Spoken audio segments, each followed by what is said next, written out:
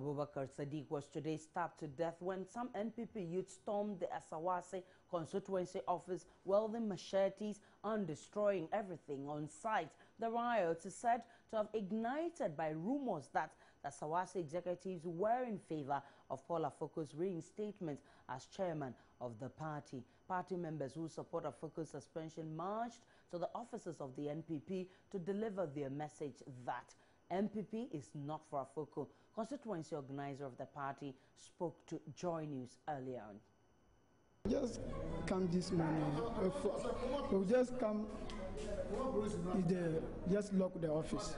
So chairman just called us to come and open the office. So unfortunately, we reach here. Even the chairman said he never reach here. I come here with the youth organizer, with one of the polling station election member. So we bring some happen to come and open the office. So the guy just come and open the office. They just left no where they just salon there. The main problem is if you are MPP, if you are not a fan of the Nanado, for leave the party. That's what they are saying. I think everybody is here. They even collected my phone. They use even now. I'm the second cry. I'm saying none of here there.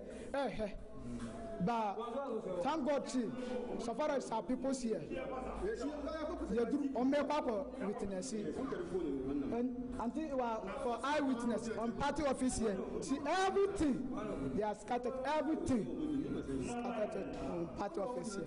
So ultimately, the member, I know all of them. I know all of them. Are they party members? Yes, I know them. They are party members.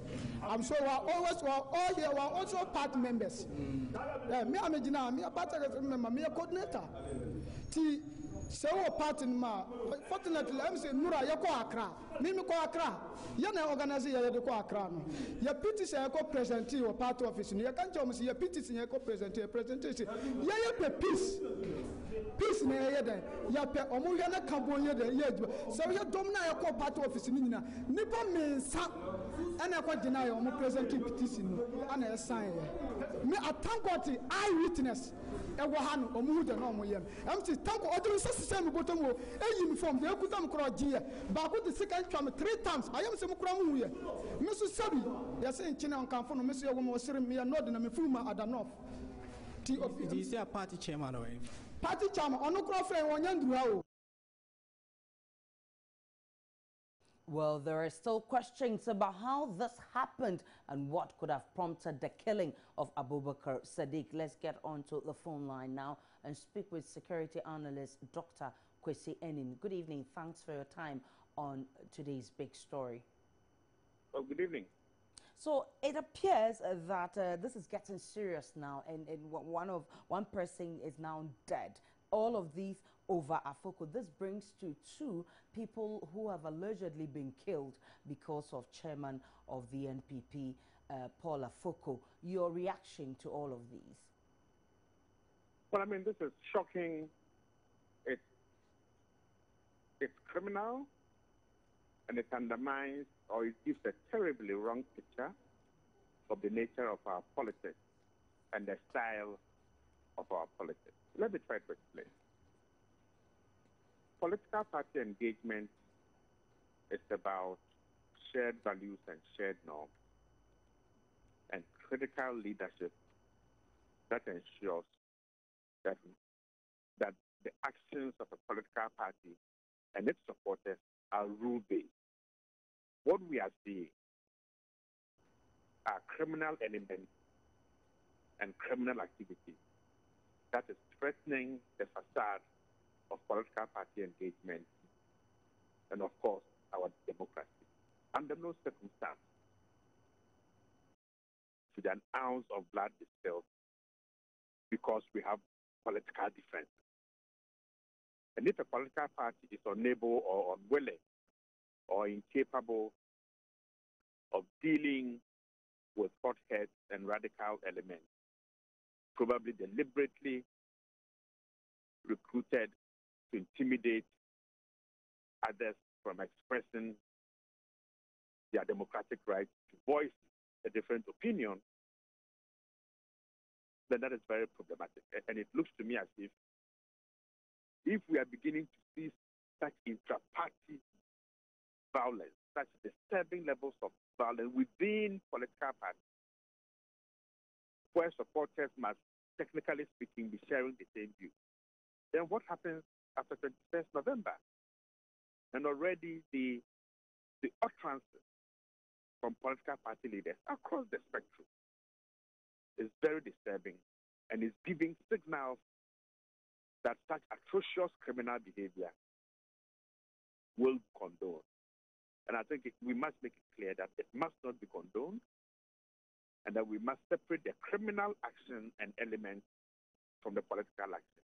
And I'm hoping that the Ghana Police Service and its officers can apprehend those who committed this extremely criminal act, highly unacceptable, and a very sad day for the NPP and certainly for Ghana's democratic process. Dr. Enin, more worrying is the fact that the rancor over Paul Afoko as chairman or not, it's not showing any signs of ending. What would you recommend for the NPP to kind of resolve this issue? Well, I mean, one is a leadership issue. What is it that happened for such drastic decisions to be made? Because it looks as if in the party itself, there doesn't seem to be consensus about the decision taken by the NEC. And as to whether that meeting held by the Constitution and had the authority and the gravitas. But the contestations around that became take an ethnic dimension within the very around. People are saying, if when it goes to our parents, look at what they have done for. So I think it's incumbent upon the leadership of the party to begin what are the dissenting voices. They may be even in the minority, but they've got to listen to these dissenting voices and say, how do we heal the emotional hurt arising out of the decisions to expel or to suspend the party chairman? But it looks to me as if, from what happened at Asawasi today, 2 deaths over this issue is beginning to get out of hand.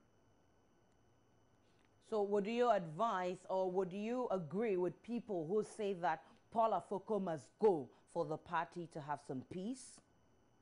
Well, I don't think as an outsider who does not have access to all the inside documents, I can draw those conclusions. The only conclusion I can draw or suggestion I can make is that I think the party leaders must demonstrate that this party is big enough to have dissenting views, that those who have other views than the majority are still part of the party, they can't be tolerated, and they can't be given a space within which they can also contribute.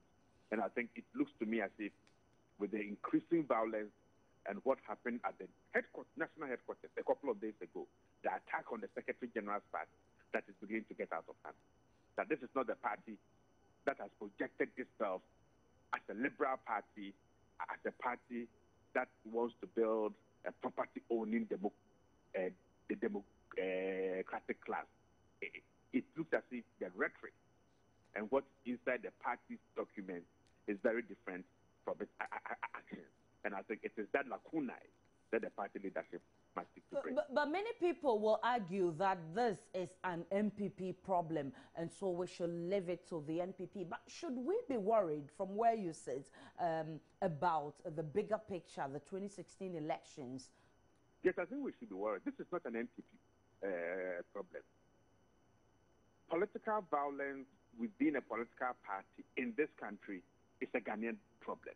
Precisely because a couple of days ago, a senior member of the National Democratic Congress, I think it's Mr. Alotu Jacob, I think cautioned the NPP that they were not the only party that could be violent. Okay?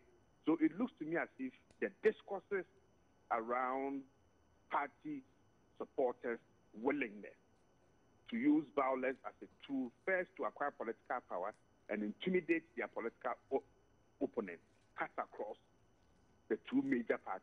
And that sends signals to our partners outside that probably we shouldn't come invest in this country right now because things are beginning to get out of hand, and that we need to wait until the elections have been dealt with. So these sporadic acts of violence that we've seen in both parties during their primaries, the use of voodooism, occultism, threats, actual violence, I think gives a very negative impression about Ghana to the outside world. Well, many thanks to you, Dr. Kwesi Enin. We really appreciate your time on today's big story. Let's continue with our conversation. And our correspondent, Prince Apia from Love FM, actually gave an account of what caused or what led to the stabbing of Sadiq Abubakar. Let's listen to him. Yeah, Abubakar Sadiq, with a little information that I've gotten, I've been nosing around. What I get is that this man is in his 30s. He's not officially married, but he is with this lady called Aisha for close to 6 years. They don't have any children now. He works at magazine, Swami magazine. He's one of the art stars there. And he's a party faithful. He's a loyal member of the party.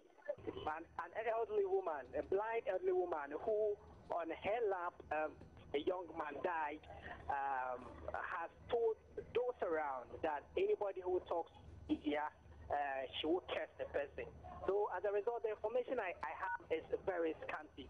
What I'm told by the wife, the lady she's been staying with for close to 6 years, is that he went to work, and he left work to the National Health Insurance Authority to fix his health insurance status and card.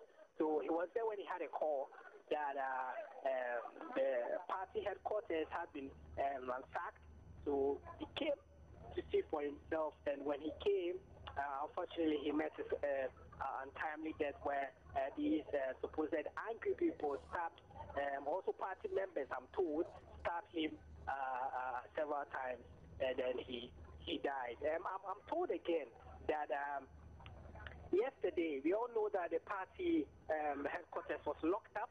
The constituency office was locked up because some of the angry supporters were saying that the chairman, I.K. Brenya, brought some people to Accra to protest Paul Afoko's suspension. And they think that is bad on his part. They think that he's dividing the party and he supports he's supporting one side against the other. So they came here in the morning, wielding machete, they came around, sacked the place. So that this person was part of those who came yesterday to lock down the place. So he was against the king of the place today. So that is why he came back. That is the information. And that is why when he had the information, he came back from work to see for himself. And unfortunately, he was stabbed. On the phone now is Dr. Opoku. Dr. Opoku Edusei, he is a political science lecturer. He's joining us in the conversation. Many thanks for your time, Dr. Edusei. Dr. Edusei, if you can hear me, you are on today's big story. Yes, good evening. Dr. Edusei, 2 people have allegedly died. Reasons being Paul Afoko. Should Paul Afoko be chairman or not? And so would this justify those who are calling for the stepping down of Afoko so that there can be some peace in the party? Well, first of all, I must indicate that this is a condemnable act of thuggery and criminality. And as the flag bearer of NPP has indicated repeatedly, Nanado doesn't expect a single blood to be basically be dropped or come out of a person because of his ambition to become president of Ghana. But it seems that it's not even just an allegation. Persons have lost their lives because of the act of criminality by some persons who are affiliated to other persons in the party.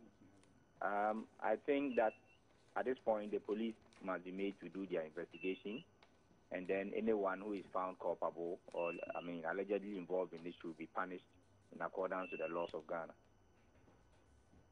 But let's look at the bigger picture and the fact that there are people who feel that this act could be perpetrated by their opponents who want the party to remain in chaos. You think that can happen? Well, in politics, you don't rule anything out. But at this point, I will not support situations of pointing fingers at persons. I rather support the police to conduct their investigation thoroughly and deal with the situation as it is. That whether the persons who are allegedly involved in it are members of NPP or they belong to the opposition party, I think it's a matter that borders on the security of the state, and the police should be allowed to do their investigation. And so looking at this cracks in the NPP, we know that Nanado has just ended a rise and build tour, which is supposed to mend these cracks. But here we are, we're still at this point where we're seeing yesterday some NPP supporters vandalized or stormed the NPP headquarters requesting for Afoko to be reinstated. Today we're hearing this all because of this reason. So what is the implication of all of this on the fortunes of the NPP in 2016?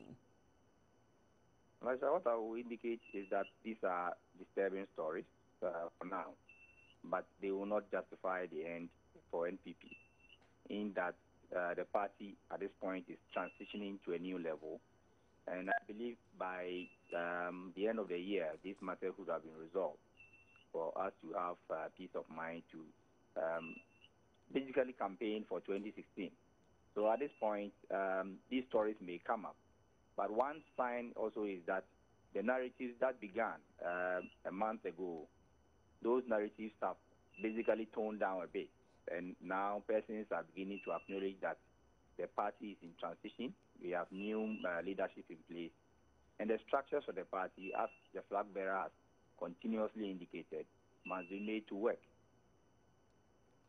Well, we know the NPP has condemned this act, showing that they're not in tune with all of these happening in the party. But let's look at how the party can move forward, because, of course, hope is not lost yet. They still have some time, about 10 months, to campaign towards 2016 election. How can the party put together their bits and pieces and, unite and start canvassing for votes for 2016? Well, I believe for now, two things must be driven home.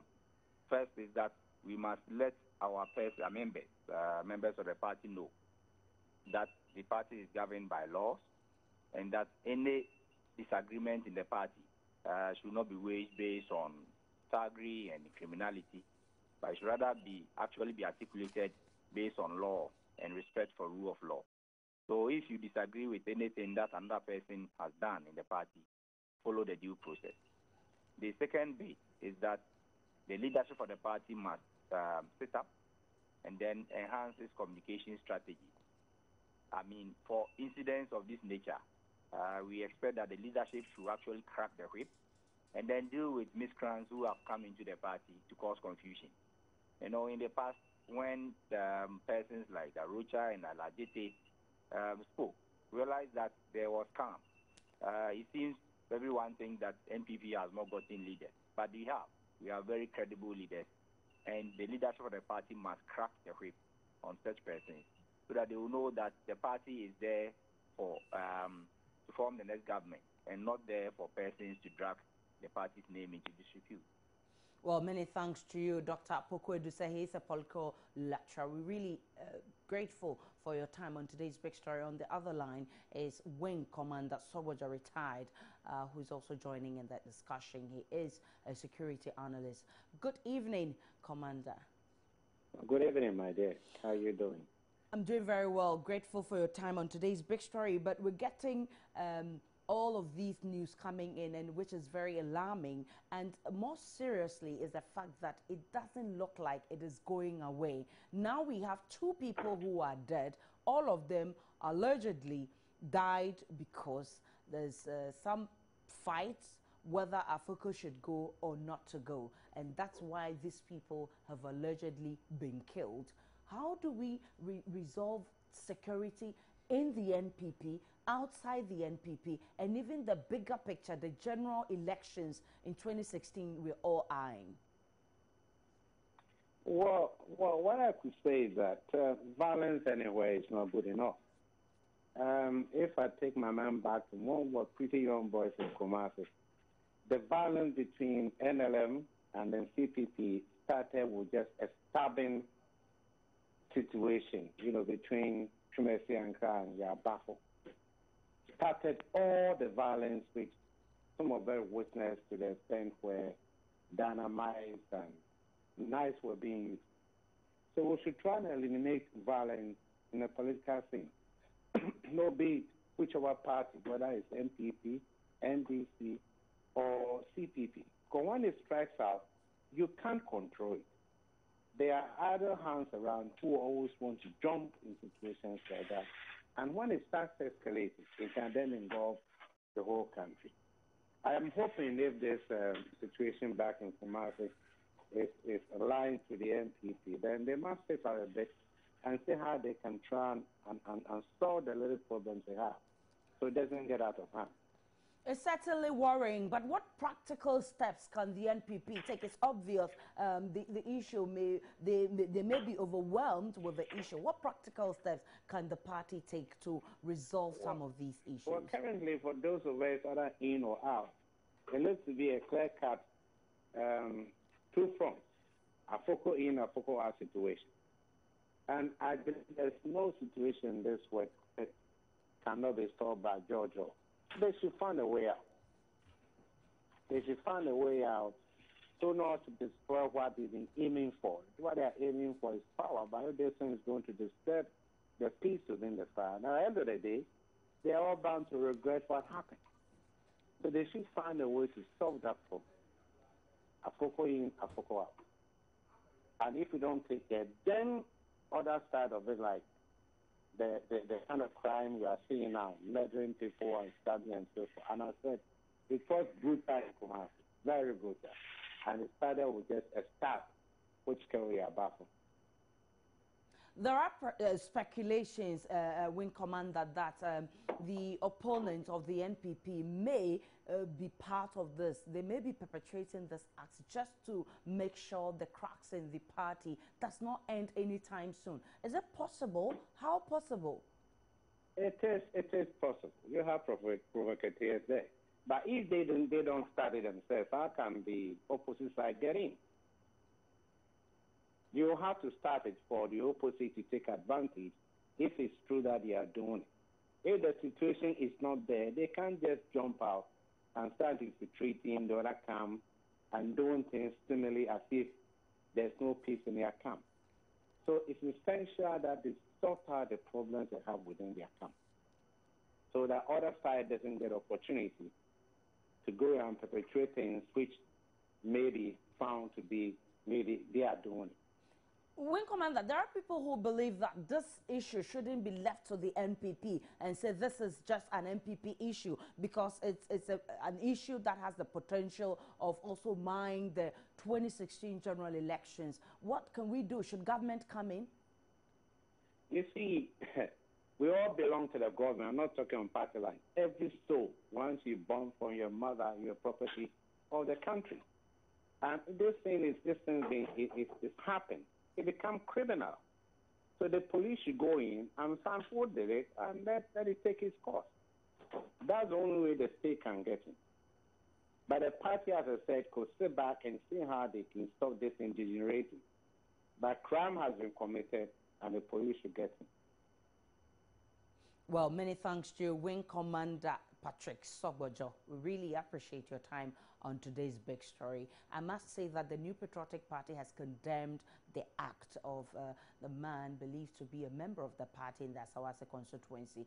And Friday, Director of Communications of the party, Nana Komia, in an interview with myjoyonline.com, described the murder of Abubakar Sadiq as unfortunate. The party condemns it. According to him, we don't know what kind of provocation people came under for people to use lethal weapons on themselves. It is not on. We want the police to investigate quickly and bring the perpetrators to book. We earlier on also spoke with Constituency Secretary of the NPP, Mr. Sampine, on the polls. Let's listen to what he also had to say. Yeah, I've tried reaching the secretary and the chairman countless times. It's been unsuccessful. But I've sent men to the ground to get intel for us. What I can tell you is what we are all gathering from social media and the public, that yes, there was a scuffle between some people and one was stabbed. And unfortunately, according to the report that we gather, has lost their life. So far, that's what I've gathered. I'm yet to receive any further notice, and when my people that I've sent give me information, I'll write over to the police to ascertain what actually transpired. And when I get the consensus officers to give me a proper briefing, then we can all tell the story as it is. But this, so far, the intel that I gather is that the office is broken into, so I will ask the people around to make a formal report to the police so they can protect the place. I don't, honestly, personally, I don't know that guy. I've gotten about 3 names. I'm yet to get the right name or the correct identity of the person.